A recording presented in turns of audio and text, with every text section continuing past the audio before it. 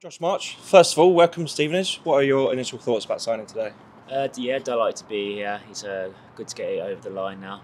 I can't wait to get started. And you join on a permanent deal from Forest Green. What was it about Stevenage that made this the right move for you? Obviously, the club's going in the right direction at the moment, and having speaking to Sweens, he said, talk about how good the gaffer is and how good the lads are. I feel like it's a perfect fit for me at this time.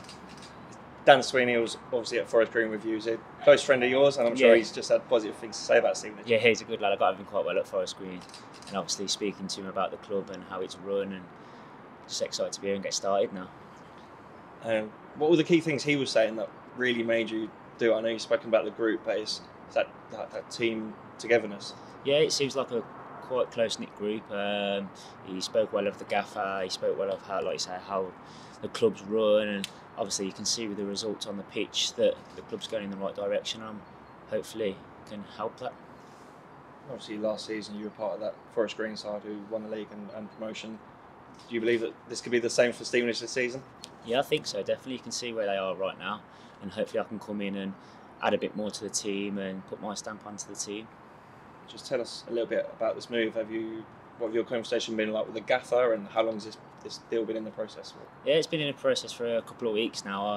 As soon as it popped up from my agent, I was quite excited to get here.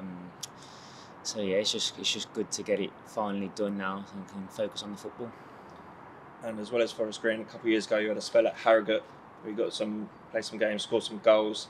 What did you learn from that spell, and how now was another spell in League Two, but you want to get back here and start scoring goals again? Yeah, I think it helped me almost believe in myself that I can score goals at this level. I've proved it there, and I just need to keep on working hard and keep on fighting for every ball that comes, every goal, and make sure I get that spot on the team. And for supporters who may not know about you, what can they expect to see from you in a Stevenage shirt? What type of player are you? I like to think I'm quite energetic. I like to get in people's faces. I'll fight for every ball, and alongside that, hopefully I can add a few goals. And how are you feeling yourself? Are you fit? Are you ready to go? Yeah, I've been playing quite a bit this season, so I'm ready, raring to go. And how much you look forward to walking out this tunnel to? I mean, we started to get capacity crowds at the Lamex, so it's a really good vibe. How much I've been seeing on it as a sellout the other day, so hopefully the crowd can keep coming in and we can keep putting on performances for them. That's great. Welcome to Stevenage, Josh. Thank you.